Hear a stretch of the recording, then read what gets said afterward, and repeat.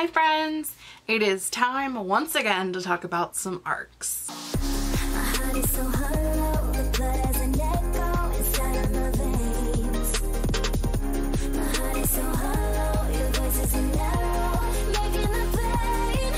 Is this the same setup, the same shirt, the same video-ish as last week's video? Actually, Tuesday's video. This is Thursday. The answer to all of that is yes. I read 9 arcs at the same time I was DNFing the other 6. I read 9 arcs and we're going to talk about those today. Some of them we'll be talking about at the same time because I read a couple of like first and second books in a series. So let's just hop into it. The first book that we're going to talk about is Adult Assembly Required by Abby Waxman. This is a follow-up to The Bookish Life of Nina Hill, which is a follow-up to A Garden of Small Beginnings, I believe is the first book that I haven't read yet because I didn't know that it was connected, and so now I need to read that, but that's a whole other thing for a whole other day. This book follows Laura, who is a college student who is homeless due to a fire. She gets adopted by a ragtag group of strangers. Essentially, if you have read The Bookish Life of Nina Hill, you'll know that Nina works at a bookstore along with the owner of the bookstore and her other friend, whose name starts with a P. Polly? It's Polly, I think. It could not be Polly. Anyway, moving on. Her friend, whose name starts with a P. And essentially, Laura ends up at this bookstore immediately after having lost everything that she owned in a fire. School hasn't started yet. It's raining outside. And essentially, the people of the bookstore take pity on her and basically move her into where Polly lives at this old lady's house who she's like illegally rented out as like a bed and breakfast type deal. Okay. I will say it's not necessary to have read The Bookish Life of Nina Hill and The Garden of Small Beginnings, but if you don't want to know like how other relationships end up, it's good to read those first. And in that order: Garden of Small Beginnings, Bookish Life of Nina Hill, and then Adult Assembly Required. Okay.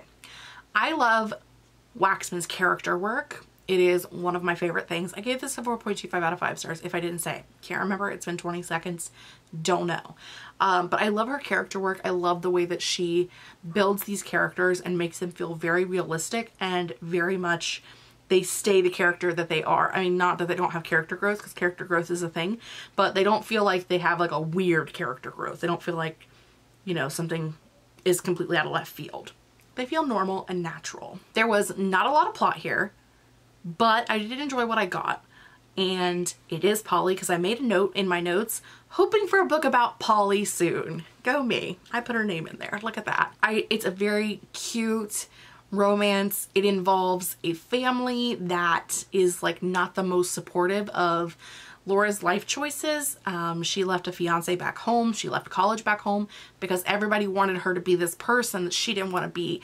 And she was like, fuck y'all, I'm going to California and I'm going to be who I want to be.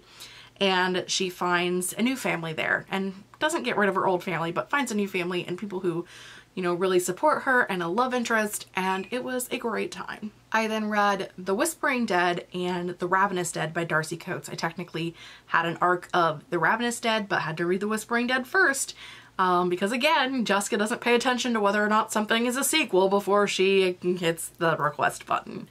I gave book 1 a 3.25 and book 2 a 3.75 out of 5 stars.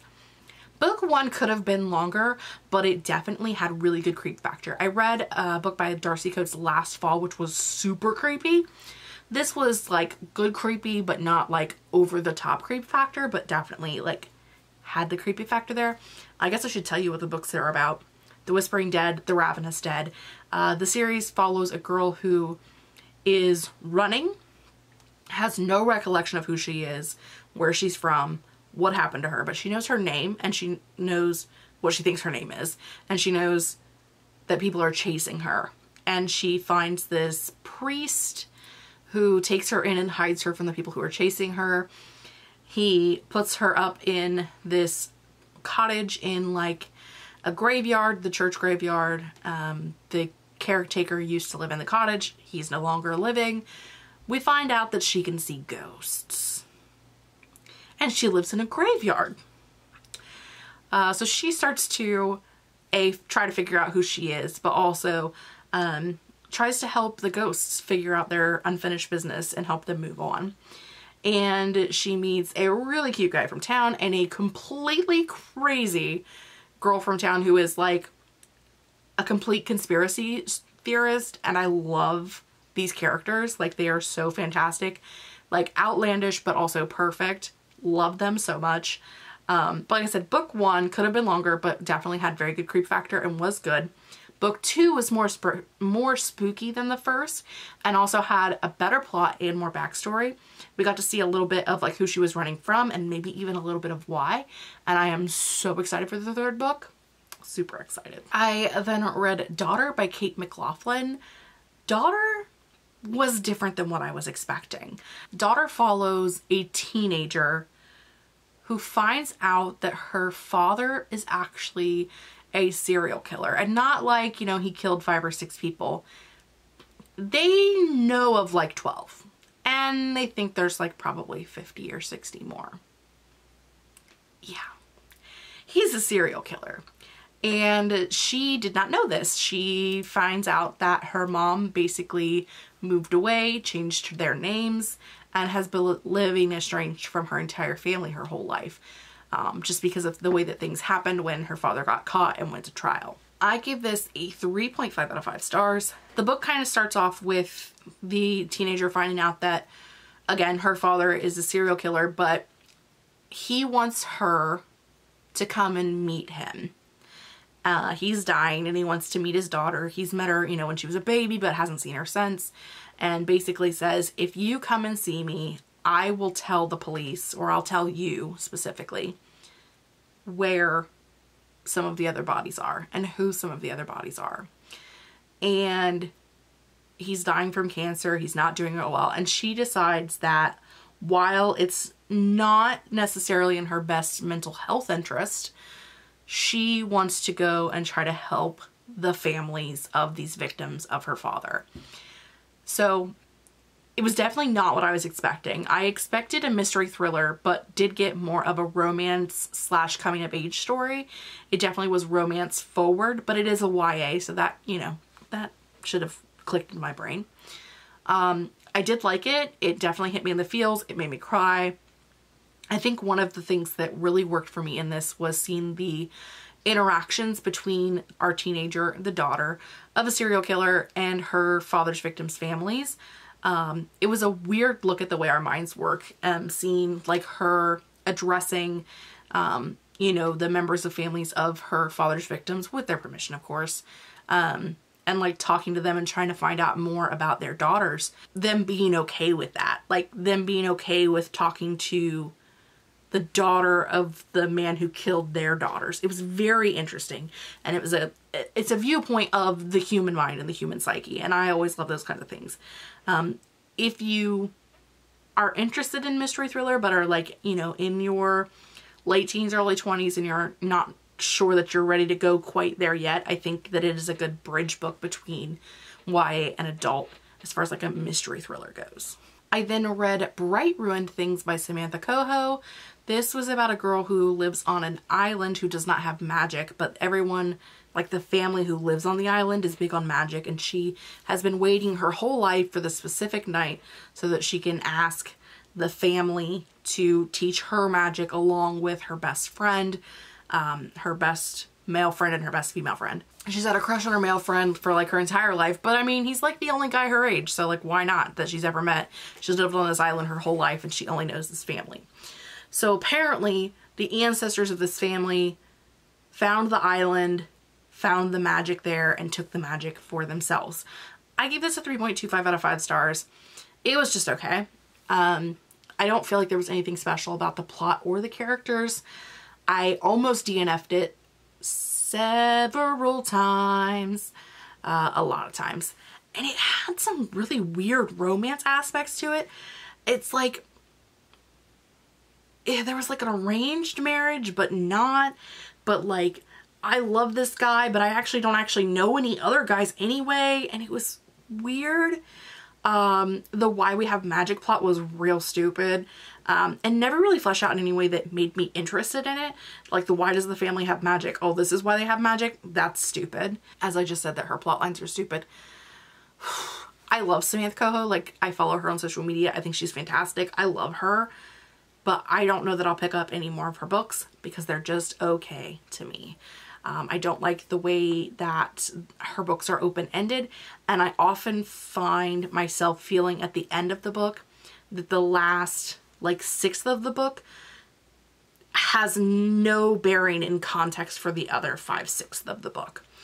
This one more so than the first one that I read, but I just don't, her stories just don't work for me, and that's okay. We then have Let the Monster Out by Chad Lucas. This is about Bones. It's a mid-grade. Bones, who is the new kid in town, and when he starts seeing some weird things in town, he needs help from his baseball teammates to stop an evil corporation from making them all live their worst nightmares. I gave this a 2.75 out of 5 stars, which, if you know me and my love of mid-grade, is weird. So this had too much baseball and science jargon for me, so I feel like the target age bracket for this may struggle keeping up or being interested, especially if the kids don't like baseball.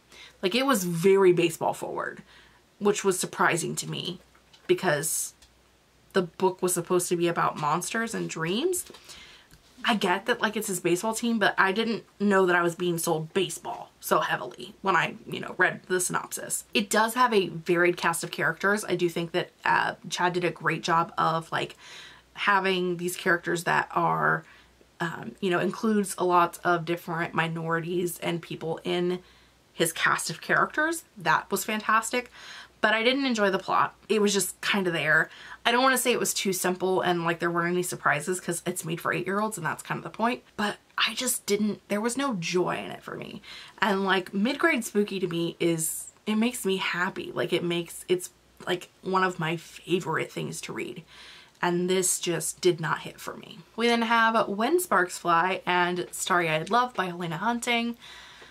This was another case of Jessica not realizing that when she picked up Starry-Eyed Love, that it was the second book in a series. So of course she had to read the first book. You don't have to. Like, the story is the story is the story. But I mean, if you're going to read the romance, you might as well read the first one. So I gave the first book a 3.75 out of 5 stars and the second book a 4.25. And I have so many questions about why I did that, but it's how I feel. So the first book, which is When Sparks Fly, is about a girl. I believe she's the oldest of 3 girls, and she lives with her best male friend, and they have always just been platonic friends their whole lives. And she gets into this really bad car accident and he has to take care of her, and in him taking care of her, they kind of fall for each other. It's a romance, you know what I mean? So it is a very decent, spicy romance. It didn't have any rom-com humor that I like, but it did deal a lot with healthy character growth, and I fully support that. It was best friends to lovers. We had a demi-heroine, which of course we love. It does deal heavily with death due to car accidents, death of a parent as children, and we see Avery, who is the main character, we see her accident on page from Declan, who is our hero's point of view. While he's on the phone with her. He's on the phone with her while she's in this major accident. So if that is something that you struggle with, you need to know that going in, because again, it is on page and it is like we're in the moment while it's happening. Book 2 was following the middle sister. I believe it's the middle sister. It's definitely not the youngest sister. I think it's oldest, middle, youngest, but don't quote me on that.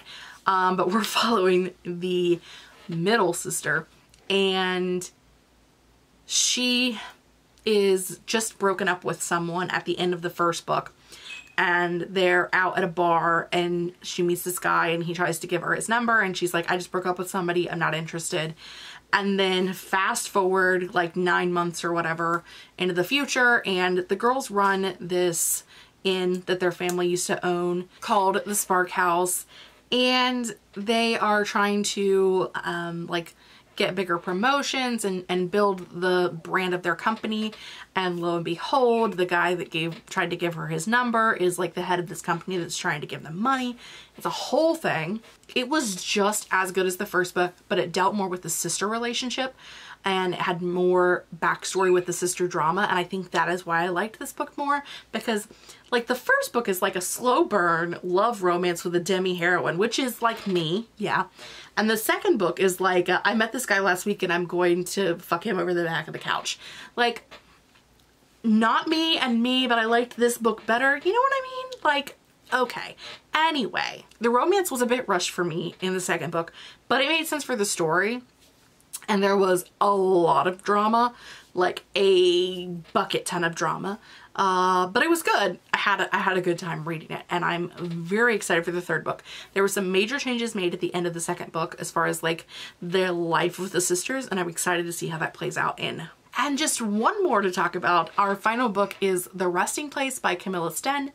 This is about a girl who inherits her grandmother who raised her's summer house. She and her aunt and her boyfriend and a lawyer go to the summer house to like try to clear it out or to like see what's there because they haven't been there, to decide like how to sell it, whatever. And it is like a murder mystery type book. I gave this a 3.75 out of 5 stars. This book made me sad, which is weird. Sans the prologue and the epilogue, the entirety of the book takes place at the country house in the middle of nowhere in winter during a blizzard. So if you like a closed-in setting, this one's going to be for you. It had a lot of creep factor and foreboding, and I think that the atmosphere was great. I love the way that the atmosphere was built up. My issue was the characters. I didn't really like any of the characters, and they were just okay people. They were well written, but like I didn't like them, if that makes sense. The mystery was not very surprising and was also very heartbreaking for me. I have a full spoiler review on my blog for this one if you're interested. Because I started, instead of sharing these on Goodreads, we're going to be sharing them on my blog from now on. But yes, I have a full spoiler review like on my blog if you want to know more of like my spoiler thoughts of the book in particular. Finding out the plot twist really, it just made me sad. Like, I don't think I've ever, like I had an idea of what the plot twist was going to be and I was way wrong, but like it was depressing. So I don't know. The book was definitely creepy and I will definitely pick up more from this author in the future. Because I didn't give it a bad rating. I just didn't like the characters, though I don't think they were supposed to be, and it made me sad, and I don't think it was supposed to. So, there's that. That's gonna be it for me today. If you have read any of these, or if you have any comments, questions, or concerns, please hit me up in the comment section down below. As I said, I will have links to all of these on my blog in the description box down below for you. That is all I have for today. I post reading, writing, book, and planner related videos a couple of times a week. If you don't want to miss anything I have going on in the future, make sure you hit the subscribe button and the notification bell down below. And until then, I will see you guys next time. Bye!